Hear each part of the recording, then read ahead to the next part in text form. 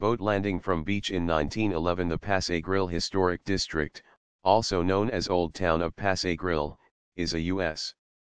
historic district, designated as such on October 19, 1989, located in the town of Pass-a-Grille at the southern end of St. Pete Beach, Pinellas County, Florida. The district is bounded by 12th Avenue, Gulf Boulevard, 4th Avenue, and Gulf Avenue.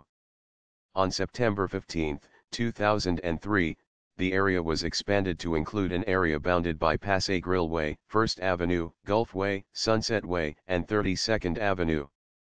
The Gulf Beaches Historical Museum is a museum of local history that is located in the district in the former Pass-a-Grille Community Church.